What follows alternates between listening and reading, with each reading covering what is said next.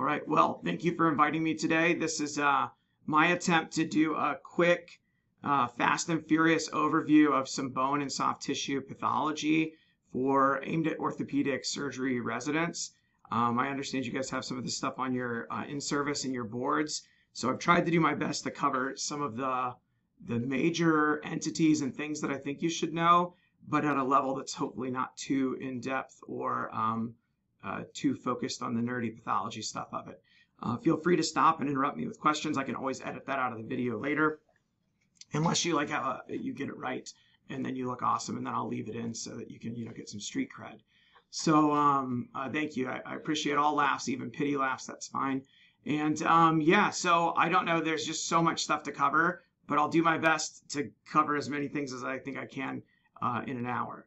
All right, the first thing is this is bone, right? This is bone histology. And if you go way back to med school and think about this, I know you guys have studied it since then, but being able to recognize bone and cartilage and some basic soft tissue components under the microscope is a useful feature for soft tissue pathologists. On my YouTube channel, I have tons of videos about bone and soft tissue tumors, some esoteric, some very in-depth, but it may be useful to you. I do have a particularly good video on bone histology and embryology, and another one on cartilage histology and embryology, and they are not by me. They're by Dr. Andrew Rosenberg, who's a fantastic bone pathologist at University of Miami, and he came and visited me at University of Arkansas in my old job, and very nicely agreed to sit down at the scope with me for an afternoon and just teach, and I recorded all of it, and it was just fantastic stuff. So for bone is pink usually, right? It's pink. It sometimes looks purple depending on if we've decalcified it and removed the calcium from the calcium hydroxyapatite. The reason it's pink is, remember, it's made up of collagen type 1. That's the lattice that hydroxyapatite builds on, okay? And in mature bone, you have these lamellar structures, these rings, like tree rings, right? The center is the Haversian canal where the blood supply comes. And out from that, you have these ring-like shapes. When you see these rings, you know that it's bone, and you know that it's probably mature bone. These little tiny holes here are called lacunae, and that's where the osteocytes live. We don't see any osteoblasts or osteoclasts in this picture, but these are where the osteocytes would live, although in this particular case, they kind of have dissolved because of the strong decalcifying acid that we used. But a real nice example, I think, of mature bone right there. And this is cartilage. Cartilage usually looks blue, although sometimes it can take on a kind of pinkish color to it. The matrix here is full of different types of glycosaminoglycans and background things that make up the ground substance, or the matrix. So the matrix is more loose and blue, and it contains a lot of water, and that's what gives cartilage its kind of spongy, cushy properties that allow it to be a weight-bearing and weight-absorbing substance. And again, there are lacunar spaces, little tiny holes, and in those holes are where the nuclei of the chondrocytes live. And so chondrocytes live there in these little spaces, and sometimes they can be clustered together as like little family units almost. So if you see blue something with little holes and a little dot in those holes, probably you're dealing with cartilage. And this is normal cartilage from an articular surface, by the way, or relatively normal. Now, this is an example of abnormal bone. This is the normal lamellar bone up here, and you can see the osteocytes in their lacunar spaces.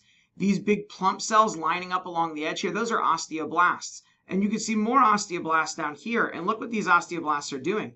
They're building new bone. Not normal bone, but this is woven bone. And this is a great example of lamellar bone that's mature with the nice bone lines. And then here, this is made of that same pink collagen material. It's not become mineralized yet, but you can see how haphazard, and there's like these little tiny lines of collagen, and they're all woven together haphazardly. And so this is new bone, and this is like at I think this was near like a site of a degenerated orthopedic implant that had to be replaced, and so there was a lot of reparative changes of the bone. A fracture site would show similar changes. Reactive bone formation around a tumor that had blown out of the cortex would show similar changes. So when I see this, I know something's happened to damage the bone, and the osteoblasts are trying to repair that and build new reactive bone.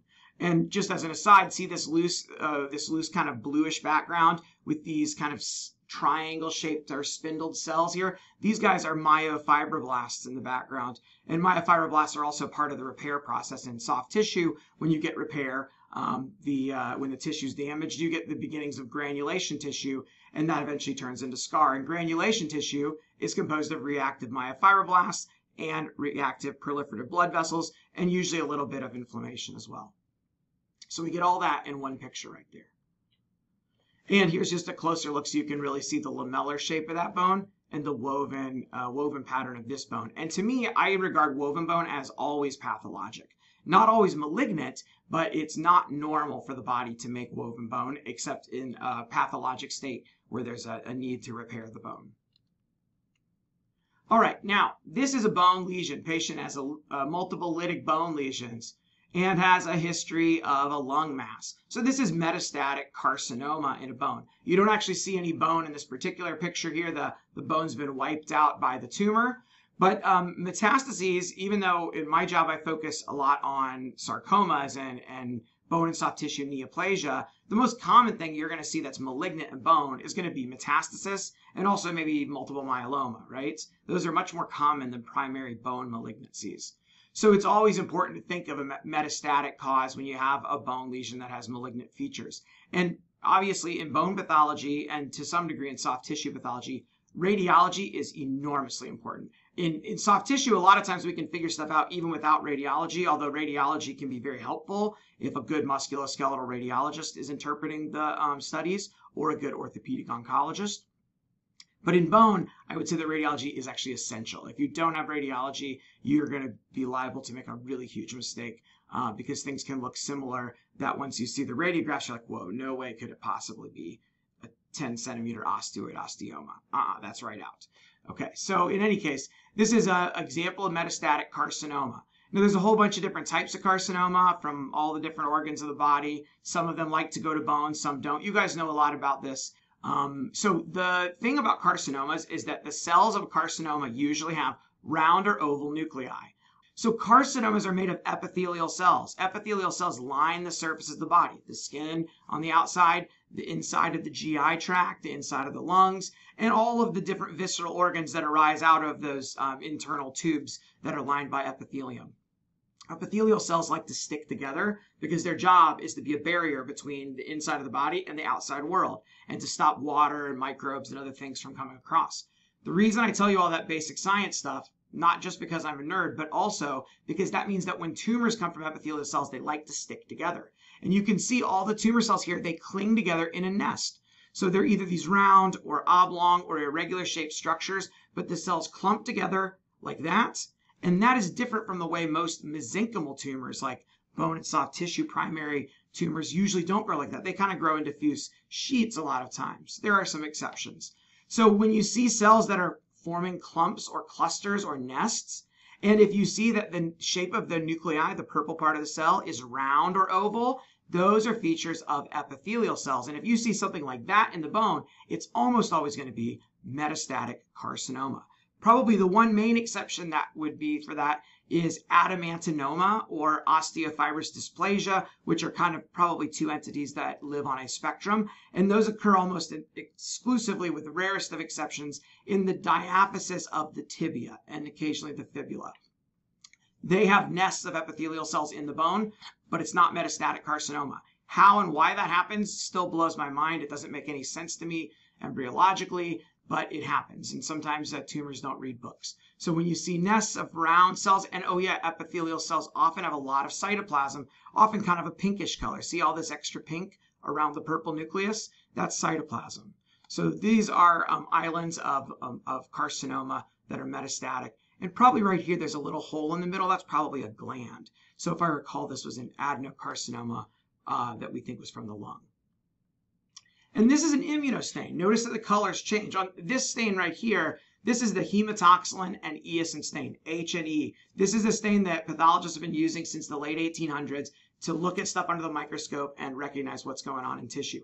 And with a few tweaks, we're still using that same stain over 100 years later, and it works really, really, really well. It's the cheapest thing that you can do as far as a test, is looking at a biopsy on H&E with an experienced pathologist. That makes up for more than all the special tests in the world. Of course, sometimes we have to use stains and molecular tests to help us out in difficult cases. So this case, no problem to tell it's a carcinoma, but sometimes we use different stains to help us tell where that carcinoma might be from if it's not clear on imaging. So this stain right here is an immunostain.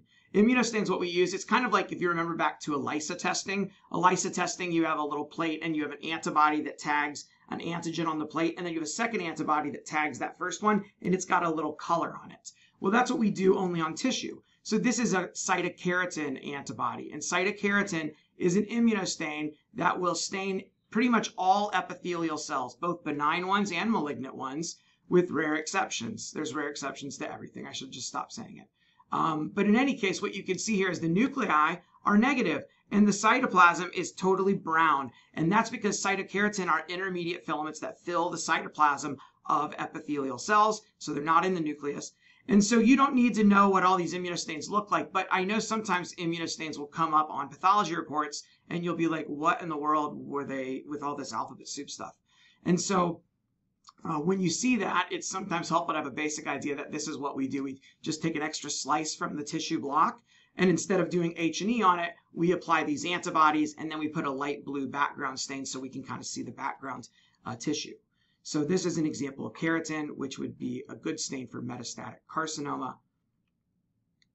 Oh, and somewhere in here there's supposed to, never mind, I'll come to that later. Here's another example of metastatic carcinoma. Again, round nuclei, a bunch of cytoplasm. They're kind of grouped in clusters. You can see the bone here, and this is woven bone. This is reactive bone that's being destroyed and trying to rebuild around this metastatic tumor. This particular case was metastatic prostate carcinoma. And it would be hard to tell that just on this image here, but that's what it is. One thing about prostate carcinoma people like to talk about is the central dot in the middle of the nucleus. Those are nucleoli. Prostate cancer tends to have really big central nucleoli. Other tumors can too, melanomas particularly, but anything can have a nucleolus, or most things. So that's not a specific feature by itself, but it's some things that are clues for pathologists. But of course, in real world, we would use a stain like PSA or PSAP or a variety of others to help us determine that it was prostate cancer. And there are newer markers too. Now, this is a less common thing, and this is a different stain. This is, I think this is a Masson's trichrome, if I recall. It's from a really old study set, but this is bone down here. You can see the Haversian canals and the lamellar lines, and the bone's just being totally eroded and eaten away.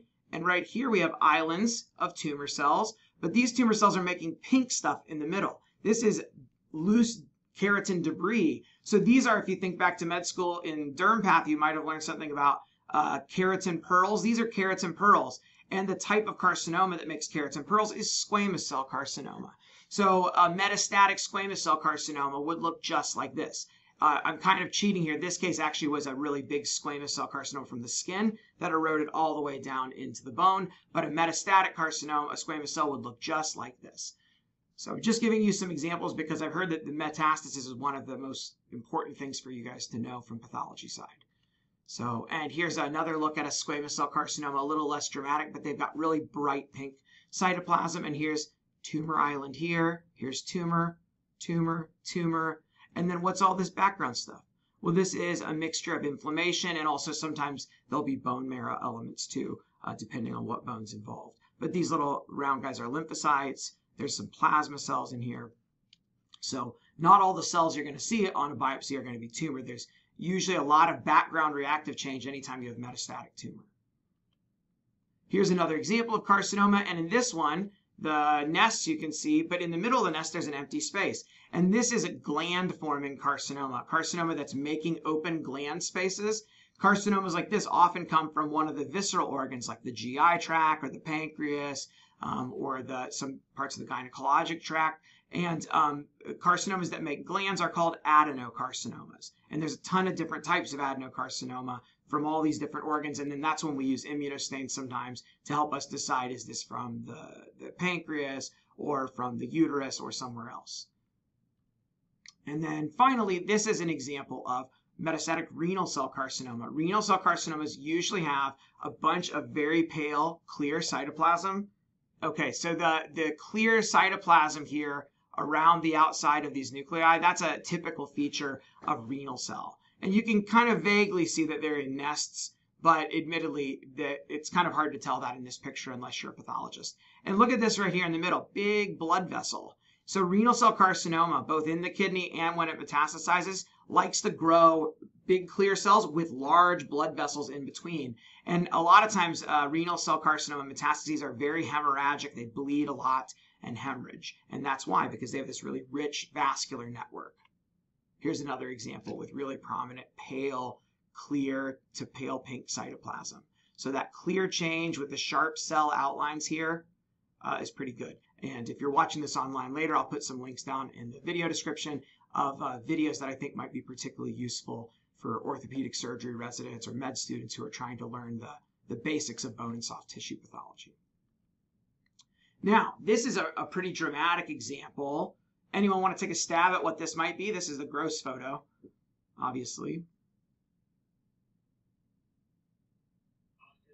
Yeah, this is an osteosarcoma. And unfortunately, this patient had an amputation for this. The tumor is growing from the medullary space, blowing through the cortex and expanding out dramatically into soft tissue. And see the white here up at the very top? Those little white lacy things, that's osteoid. That's mineralized osteoid extending out into soft tissue. And that's exactly what you're going to see on imaging, right? You might see lifting of the periosteum, the Codman's triangle, but also when you see a large mass with white, fluffy kind of calcification in it extending out of the bone, that's the hallmark of what we expect on imaging to see in an osteosarcoma. So this is a really dramatic example of that, and an unfortunate patient that had to have an amputation for it. And here's a different case, and this is from a skeletally immature patient. And here you can see this is the pre-existing bone, the cortex, and then here's the medulla. And this is a really cool type of slide that you rarely see now. These are whole mount slides, this was done in a research lab and kindly shared with me by one of my mentors, Dr. Aubrey Huff, from his collection. And so this was actually two different whole mount slides that I put together, but they took the entire end of the bone and they cut it in two and then mounted it. And instead of making a little glass slide like we normally have, they made an enormous glass slide, two of them. And so I just scanned them with the scanner and then cropped them together here. But it's a really great example of, you can see the cortex, but you can see the whole medullary space is replaced by tumor, and these little strands of pink stuff, these little squiggly lines of pink, that's osteoid. That's new osteoid being created by the tumor.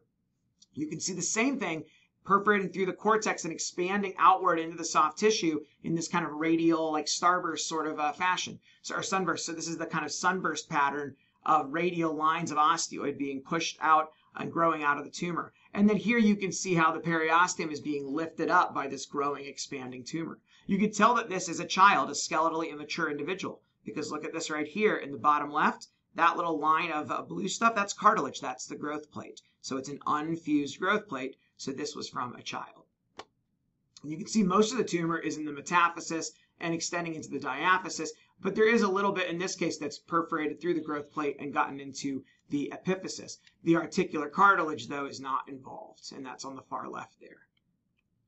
And here's a closer look, just showing you that Codman's triangle area, right? So this is, and it's not clear because, again, this is a scan done with like a flatbed scanner, not with a whole slide imager. I don't know of anyone who can scan these big slides, but I'm going to try to get them scanned at high magnification once I can find a way to do that. So pretty rare. You're probably never going to see a specimen like that again. It's very few people that are able to make specimens like this. It's really impressive. Here's a radiograph, not from inside the patient, but of the actual removed piece of bone. And you can see the elevation of the periosteum, the Codman's triangle, those sunburst pattern of radial kind of lines of osteoid, and the osteoid mineral matrix extending out of the bone into the soft tissue, the hallmark features of osteosarc. And again, you can see growth plate over here. Pretty impressive and dramatic specimen. So microscopically, what you want to see in osteosarcoma is malignant spindle cells, or malignant cells of whatever type, creating and laying down new osteoid. That is the one sentence of what we're looking for microscopically in osteosarc. Malignant cells making osteoid. So these purple-y things in the background here, bluish purple, are the malignant cells, and these little strands of pink stuff, that's the new osteoid. And as the osteoid grows, it picks up calcium and becomes purple. If you decalcify it a lot, that purple can kind of dissolve away and just leave you with the pink osteoid. But in osteosarc, a lot of times the purple kind of builds up, and even when we decalcify it, you can usually find a little bit of it left. And that's a really helpful feature. Here's a closer look. These are ugly, atypical cells, the bluish purple cells here, and they are present right next to these strands of pink osteoid. And remember, osteoid's type 1 collagen. So it's collagen that's getting laid down in these squiggly, lacy lines and then beginning to pick up purple and mineralize into calcium hydroxyapatite. So that right there, that's classic osteosarcoma microscopically. And there are different variants of osteosarc, chondroblastic, and other stuff, but we're not going to go into that now. Now, switching gears, here's a different type of tumor. Anyone want to take a stab at what this might be grossly? Hard to tell, right? Because you guys usually take it out and don't slice it open. Thank you for that, by the way. We like to handle the slicing ourselves in the lab. This is a rib right here in the bottom left. And this tumor is blown out of the rib. It's a huge tumor. And this glistening kind of gelatinous lobulated look, this is chondrosarcoma. And there's some bloody hemorrhage in the middle of it. But these jelly-looking translucent lobules over on the far right, that's classically what we're going to see in a chondrosarcoma. And it can look a little different depending on whether you cut it fresh or whether the section you're looking at has been soaking in formalin for a while. So that can alter the appearance somewhat. What we want to see with chondrosarcoma microscopically, ideally, is tumor that cartilage that is growing in between and completely surrounding trabecular bone. And so you can see little islands of bone trabeculae here, and they are completely encased in this blue, gooey-looking chondrosarcoma. And when we have obvious cytologic atypia, like atypical nuclei and kind of increased cellularity, when we see that, we know that it's probably at least a grade 2 chondrosarcoma. So grade 2 chondrosarcomas are pretty easy to diagnose, even on a partial biopsy.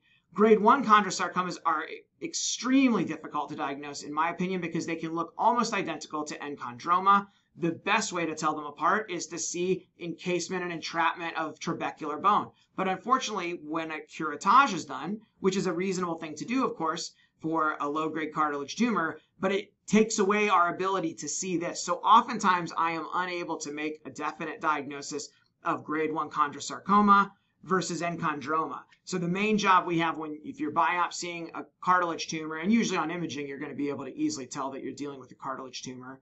The main thing I can do is say, yes, it's cartilage, and no, there's nothing that looks like obvious atypical stuff. There are some very subtle ways that people try to tell apart enchondroma and grade 1 chondrosarcoma. I still, after 8 years of practice and doing a fellowship, I find it extremely challenging.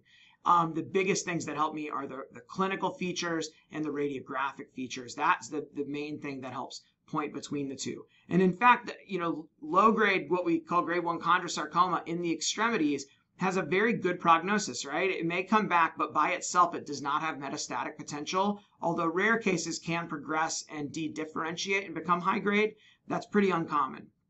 So the behavior is so good that the new World Health Organization bone and soft tissue tumor book, which is kind of like the gold standard of diagnostic terminology that we use in bone and soft tissue pathology. The new edition just came out this year, and they've actually decided to reclassify or rename when we see a grade 1 chondrosarc, when it's in the extremities, in the appendicular skeleton, the new name is actually going to be an atypical cartilaginous neoplasm, and because it behaves so well. So the idea is kind of like but if it's in the axial skeleton, because of the difficulties of those surgical sites, it will be called grade 1 chondrosarcoma. So this is a very new thing, and I'm still not totally used to the terminology, but I kind of like their point, even though it's a bit confusing to rename things. The idea is kind of akin to how in the retroperitoneum, we call things well-differentiated liposarcoma. If you put that exact same tumor in the thigh, we change its name and call it atypical lipomatous tumor. It's confusing, and especially, I think, to non-pathologists, but it's because it behaves so much better in that location. So this is a great example of infiltrative growth and entrapment of bone trabeculae in a chondrosarcoma, and I think this is a grade 2 by the look of it from here. This is obviously a chondrosarcoma here because it's way too cellular. It's you saw what normal cartilage looked like. There's a lot more cells here. There's kind of myxoid breakdown where the tissue gets real loose and like kind of falls apart and as bluish white. And that's a feature. Those are features that are commonly seen in chondrosarcomas.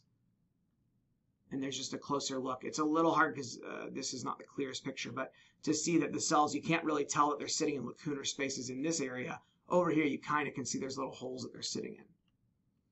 And here's an example of like a lower grade chondrosarcoma that really doesn't, I mean, the cells are a little enlarged, but they're not super atypical. They do have open spaces. See the lacunar spaces that they're sitting in? And there's a little bit of this stuff that's starting to break down and look myxoid.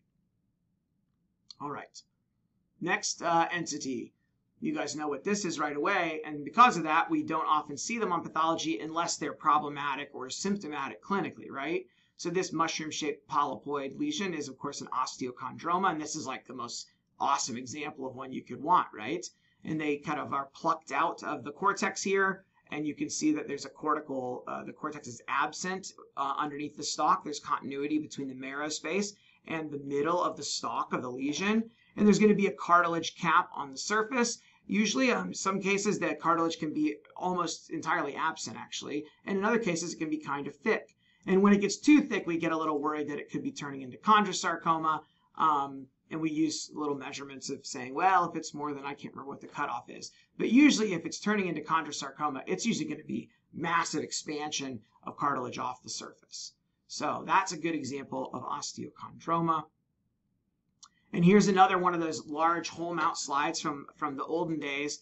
And this one was not as much like on a stalk, but kind of more sessile. But you can see cortex over here, and then the cortex disappears, and you have this continuity between the middle of the osteochondroma and the marrow space of the underlying bone. And on the surface is the cartilage cap. And this is stained with Masson's trichrome stain, which we don't usually use for bone, or I don't usually use, but it's quite beautiful actually. And so this is just a good low power example to help you see the configuration, because normally we can't get all of that on one slide. This is what I'm looking for though on H&E. The classic examples, the best examples look like this. A lot of them don't look this good, but I wanted to show you guys the good stuff. What you can see up here is the cartilage cap, okay? This cartilage is kind of cellular compared to what I showed you earlier, but look at what's happening. The chondrocytes are in these kind of elongated clusters, like columns. So these columns right here are going down, and then what's happening underneath? The cartilage is turning into bone, little trabeculae of bone. And this is basically recapitulating what happens at the growth plate during endochondral ossification in kids as their bones are growing.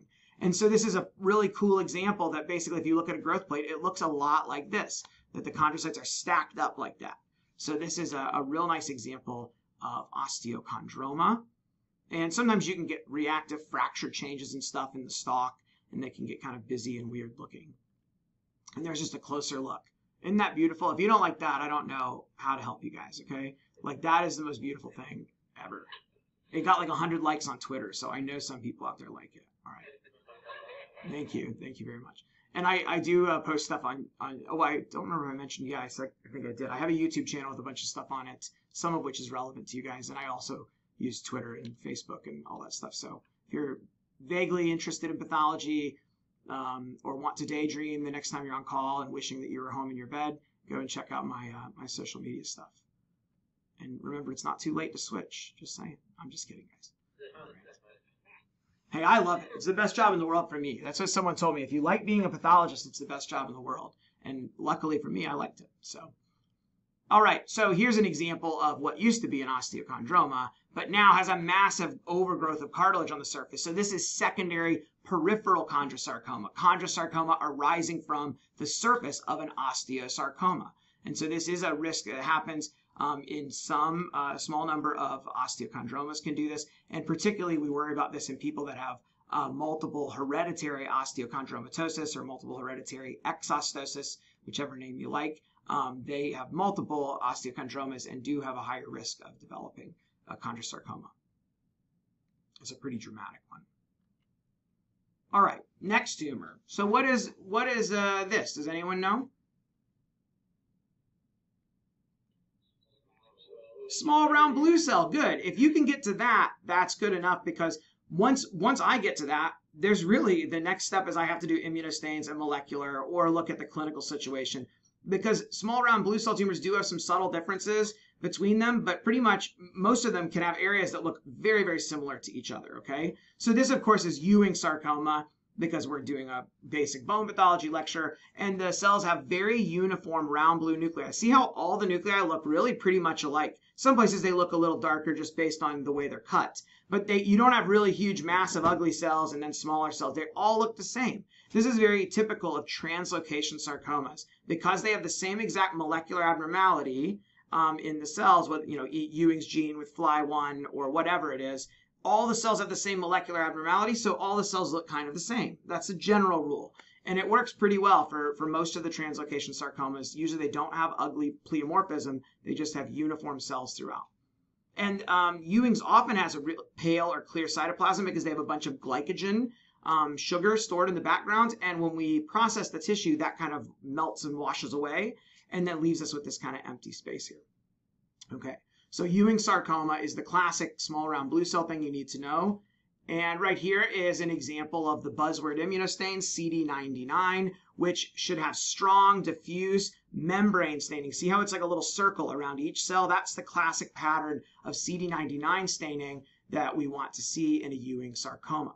But I will point out, in real life, CD99 stains a whole bunch of things. In fact, my mentor, Sharon Weiss, who's like one of the gurus of soft tissue pathology, she said CD99 is a marker of small round blueness. Basically, if it's a small round blue cell, a good chance is it'll stain with CD99.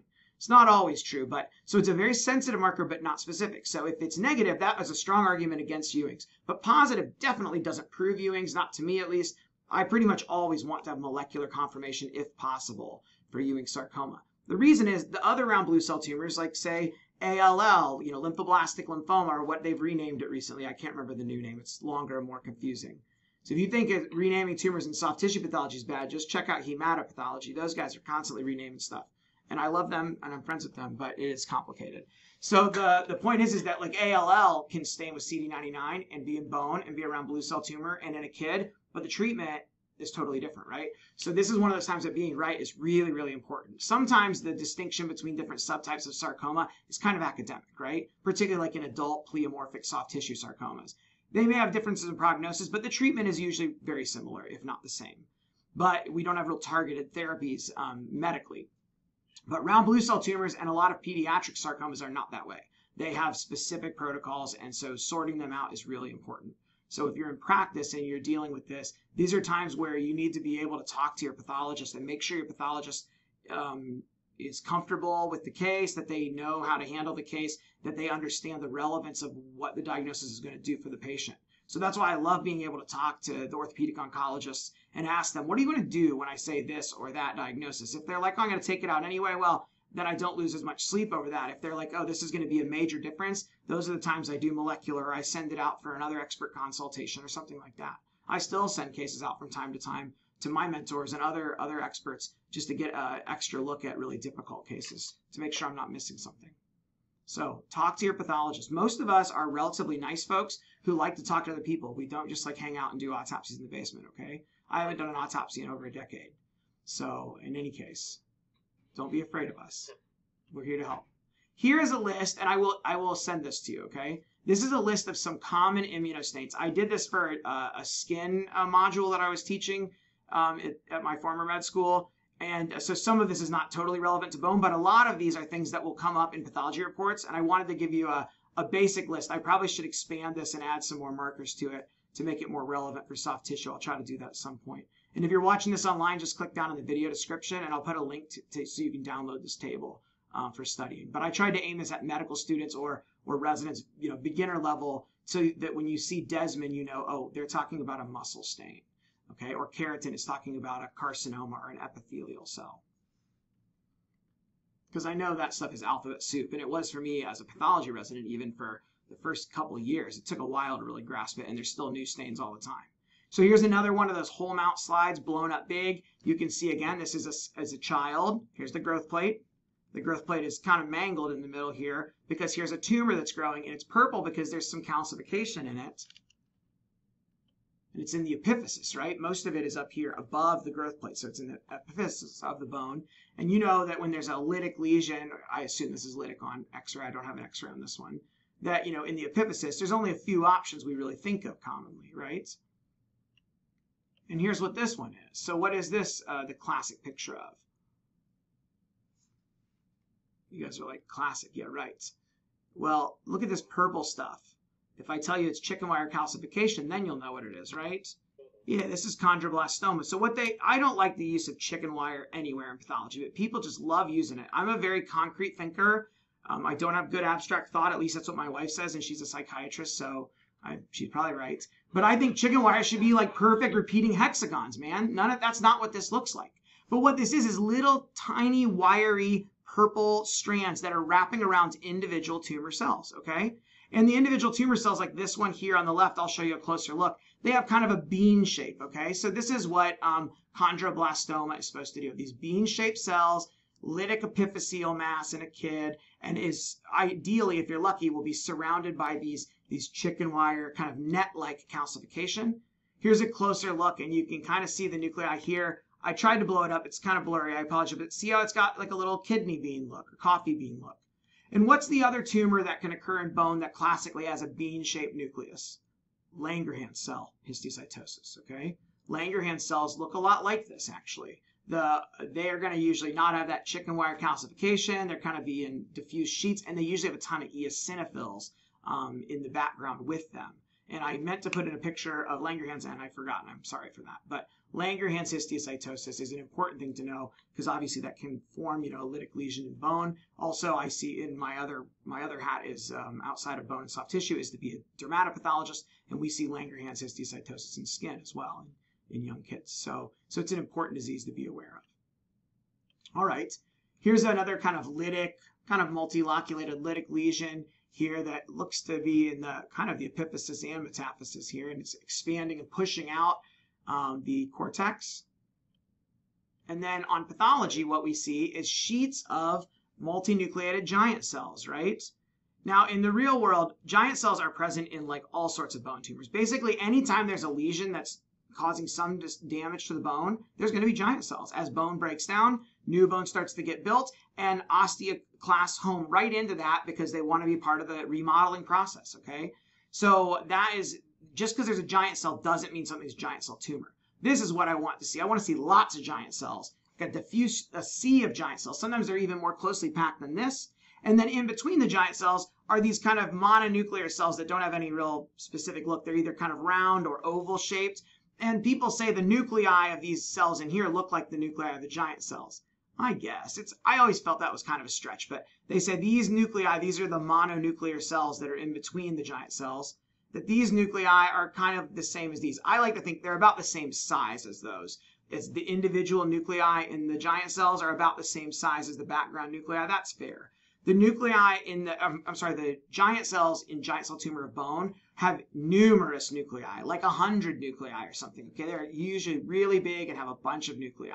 So that's the classic finding in giant cell tumor. Sometimes giant cell tumors can have secondary aneurysmal change, and aneurysmal bone cysts often have giant cell rich areas. So occasionally it can be really hard, especially on a partial biopsy, for us as pathologists to tell apart giant cell tumor bone and aneurysmal bone cyst. And so that's times where the radiology can really help. And also having a good size of a sample can potentially help us see areas that look definitive for giant cell tumor or aneurysmal bone cyst. So that can be helpful. All right, here's a different disease here. Here, these cells have round nuclei, but they're not making nests at all, right? They're just kind of a diffuse sheet. They're all just kind of floating around there. Round nuclei of cells that are kind of in a sheet that don't seem to be like really hugging their neighbors. That's often when we see that as a pathologist, that we say that these cells are discohesive. They look like they're individual floating cells that are not really clinging to their neighbor or making nests.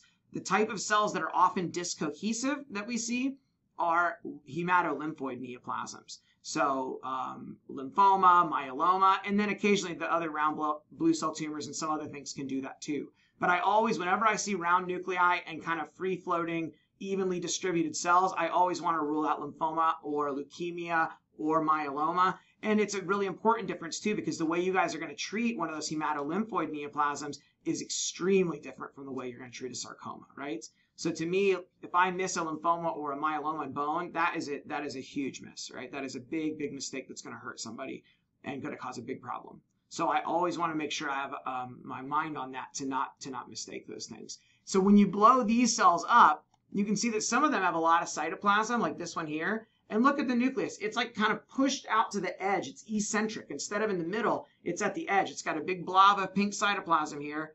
And then the nucleus is pushed all the way out. And there's this little pale space right next to the nucleus. The same thing's kind of happening here. There's a pale space, but this one has like two nuclei. It's binucleated, like two eyeballs looking at you.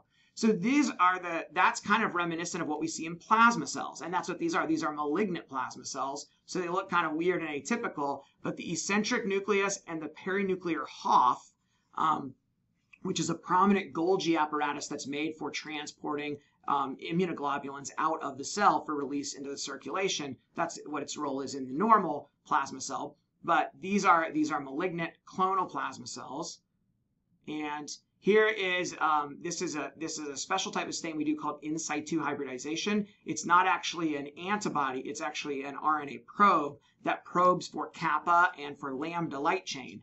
And normally any plasma cell population that's normal, reactive, is going to have a mixture of kappa and lambda mixed together.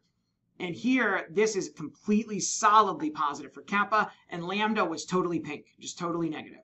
So they're clonal, and so this is a myeloma involving a bone. All right, so, okay, this is an example of pleomorphism. I've mentioned pleomorphism, but I didn't really show you a good example. These atypical tumor cells are pretty big already. Like these guys are big and ugly, but then look at this one. It's like 25 times, it's like a chocolate chip cookie that, you know, like a kid made or something. It's like so irregular. All these things inside it are nucleoli. It has like 25 nucleoli.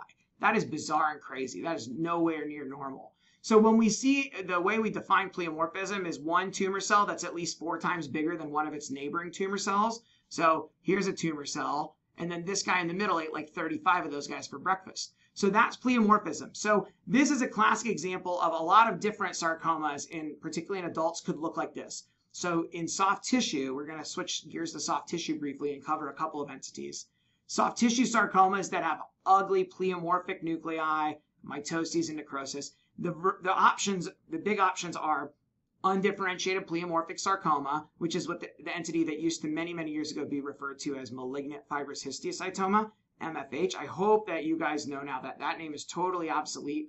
If you ever see it in books or tests, that's an old book or test, because that name's been obsolete for coming up on 20 years now, that we're not supposed to use that name. So we call those undifferentiated pleomorphic sarcoma, but other things can look like this too. Pleomorphic leiomyosarcoma, pleomorphic rhabdomyosarcoma, which does occur in adults actually, pleomorphic liposarcomas, dedifferentiated liposarcomas, a whole variety of things. So we use a couple of different things to help us sort out what those are. But again, there are differences in prognosis, but the treatment is you're going to try to get wide local excision to get negative margins. You're usually going to use radiation therapy to help with margin control, and then discussion of maybe chemotherapy, although we don't have really great effective agents, unfortunately. I'm not a medical oncologist, but my understanding is we give chemo, especially when patients get METs sometimes, but a lot of times these tumors don't respond terribly well to chemo, unfortunately. So this is an example of UPS right here.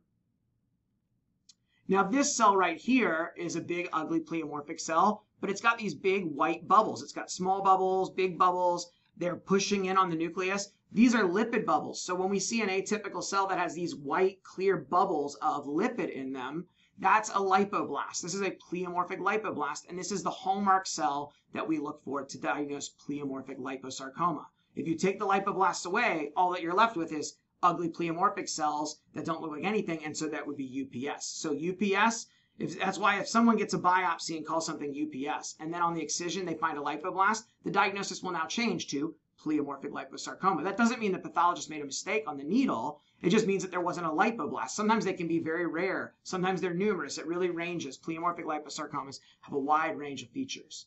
Okay, so that's a pleomorphic lipoblast, and it can be present in some of the other types of liposarcoma, but it must be present in pleomorphic liposarcoma. And these are more aggressive than UPS. 5-year survival about 50%. They're pretty aggressive, nasty tumors, and they usually arise in the deep soft tissue of the extremities. All right. Now this is also a liposarcoma, but it looks totally different. It's got these tiny little oval round cells that all look just like each other, not atypical at all. They're doing good social distancing. They're kind of spread out from their neighbors. There's this pale blue stuff in the background. This is myxoid material. Myxoid is like hyaluronic acid and glycosaminoglycan ground substance, that stuff that you learned way back in first year biochem in med school. I actually do use some of that stuff in my practice. And then we've got these branching so-called chicken wire vessels. And as I told you, I don't like that. But they're kind of these very delicate, tiny branching blood vessels, myxoid background, and small, bland, that means not atypical nuclei. This is myxoid liposarcoma. So I will point out that all liposarcomas can potentially have myxoid change. So just because there's myxoid change in a fatty tumor does not make it a myxoid liposarcoma. These are special tumors. They behave differently and can respond differently to therapy. They're often chemo and radiation sensitive, and they are translocation sarcomas. They have a translocation. And you can go look up the translocations later if you need to know those. I'm not sure how much of those you need to know, but I figured this is the stuff that most people struggle with the most. What are the blue and pink dots? So I figured I'd focus on that and let you go look up tables of fusions. And the lipoblast in myxoid liposarcoma are these little tiny guys that look like a little ring, like a little signet ring with, a little gemstone on the top. And this is basically, this tumor is recapitulating fetal fat development. This is kind of the stages of what we see in embryonic and fetal fat development. And myxoid liposarcoma is going back and doing that. Liposarcomas almost never occur in kids, but when they do, this is the type that kids get usually. And there is another tumor that's benign that's called lipoblastoma, and it can look almost identical to this. So if you ever hear a diagnosis on one of your patients who's a child of myxoid liposarcoma, make sure the pathologist has done molecular to confirm that it's truly myxoid liposarcoma. Because even really good pathologists can have trouble telling apart lipoblastoma, which is totally benign, from myxoid liposarcoma in children. So it's rare. I've only diagnosed myxoid liposarcoma in a kid once or twice maybe. But I sent for molecular for sure. I wanted to confirm it. All right, that's just a practical pearl for you for practice. Here's an example of well-differentiated liposarcoma, aka atypical lipomatous tumor when it's in the extremities or the superficial soft tissues. It has mature fat cells. These big white cells are mature fat of varying size, usually small ones, medium ones, big ones. And then oftentimes it has these pink fibrous bands of collagen running through it. And when you see a big one of these on imaging, you can often see that it's a fatty tumor, but it has these strands of fibrosis going through it. Now, benign things like lipomas can do that too. You can have big lipomas with fibrous bands, but the more of that I see, the more careful I want to be to rule out a well-diff liposarcoma. And in fact, as a general rule, if something looks just like a lipoma and has no atypia, but it's bigger than 10 centimeters, I'll usually do FISH for MDM2, which is a gene that's amplified in well-diff liposarc, atypical lipomatous tumor, because you can have, rarely you can have atypical lipomatous tumor, well-diff liposarc that looks identical to lipoma and has no atypical cells at all. So what we see is the fat cells, the fibrous bands, and then these hyperchromatic atypical spindle cells. Here's a closer look at those. These ugly, really dark bluish purple nuclei that are big and pleomorphic, scattered in the middle of the fat and the fibrous bands. So you don't have to find any lipoblast for this tumor. These are relatively common. I don't know how tested they are, but this is among the soft tissue malignancies. This is one of the ones I see most often. So it's, I think, a good thing to know about. And it's really easy. If there's any doubt, FISH for MDM2 can solve the problem because it's a very sensitive and specific marker for well-differentiated liposarcoma. Oh, yeah, sometimes you can. Yeah, there are some little bubbles here that are probably little tiny lipoblasts. You're right. Yeah, so they kind of do have that signet ring look. Good pickup. You sure you don't want to be a pathologist? You could do it. I tell you what, I have this huge respect for orthopedic oncologists. And in fact, when I took this job, getting to go to dinner with Tom Bowen and his wife, that was really a big help to make me decide that this was the place for me to be because I had such a great relationship with my ortho oncs at University of Arkansas. And I really wanted to be able to have that kind of interaction. And so Tom is amazing, obviously. And to work with people like that is great. And my senior level orthopedic oncologist at Arkansas, Richard Nicholas, great guy. I mean, he would say, oh, is that pleomorphism there? Is this, I think maybe this could be a mix of fibrosarc. And I was like, you can come and cover my service when I'm out of town, man. I mean, he's a pathologist. So I love that ortho oncs are almost as nerdy about soft tissue pathology as I am. So it's respect, man. All right. Tom, you can give me that $50 later if you're listening to this. Okay. So this is a mass in the elbow of a 30-year-old, okay? And look, there's spindle cells here, but there's also these funny kind of nests that have an open center. These are glands, just like you'd see like in an adenocarcinoma. But what the heck, in a 30-year-old, that doesn't make sense. They're glands with background spindle cells. This is biphasic synovial sarcoma. So this is the classic type of synovial sarcoma that was described. Although now we recognize that this is only a small minority of synovial sarcomas actually have the gland pattern. The majority of the ones I see just have the spindle cells, and we call those monophasic. So here's a closer look at the biphasic spindle cells. And again, they're very uniform, not pleomorphic, because this is a translocation sarcoma. And then here's the tumor cells form these funny glands, which we don't know why. And of course, I hope you guys know this, but there is absolutely no relationship between this and synovium.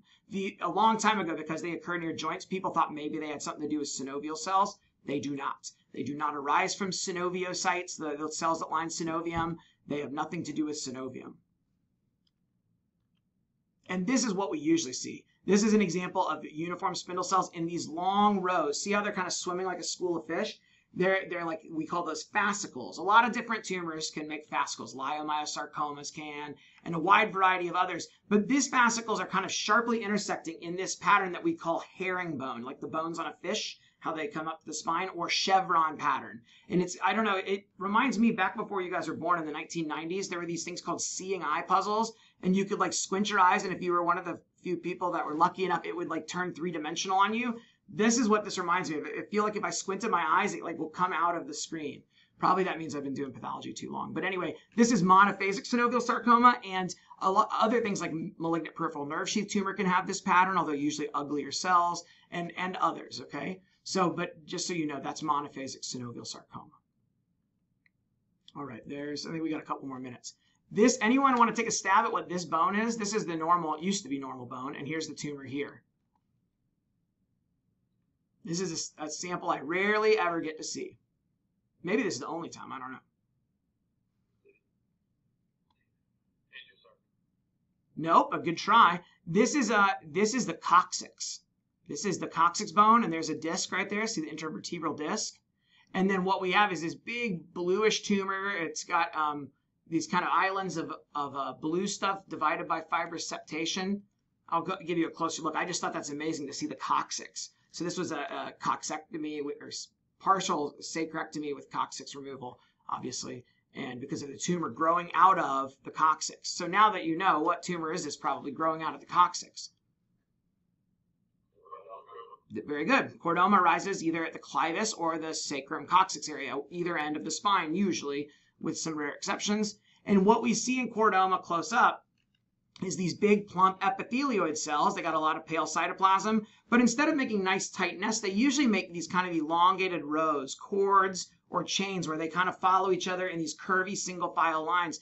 And I was just giving a lecture the other day to the residents at McGill University in Canada, and I used this slide, and one of them told me they're attending Sungmi Jung, I think. She said that these look like bicycle chain. And I thought, oh, that's so cool, because it kind of wraps around and has like little areas that are kind of knobby that stick out from the rest. So that's what chordoma looks like. It has these cords and chains or bicycle chain appearance. And then also it has this bluish myxoid stuff in the background, that hyaluronic acid type of background. So that is a really classic example of chordoma. And then this is the buzzword cell. These cells that have bubbly, clear bubbles or vacuoles, and then they look very much like lipoblasts, actually. These cells right here are called phycoliferous cells. It means bubbly cell, basically, from Greek. And that's the buzzword people like to talk about in chordoma, although you don't actually have to find them to make the diagnosis. And I think this is the last entity I've got in here for you. These are fibroblasts that are all kind of streaming and running in a parallel, big, broad parallel fascicle with a lot of pink collagen in between. Unlike the fascicle of synovial sarc, which is very cellular and all the nuclei are together, it looks more blue. This looks more pink because there's more collagen in the background. And here you can see the same fascicles running, and these big red things trapped here, those are skeletal muscle fibers. So this is desmoid fibromatosis. It's bland and it's hypocellular, but it's very locally infiltrative and often infiltrates skeletal muscle in the adjacent soft tissue, and that's the classic feature of desmoid fibromatosis. And I got a whole video on that if you guys need an update on those. And I think that's the end. I got as much as I could packed into 1 hour. Thank you guys for your attention. I'm happy to take any questions.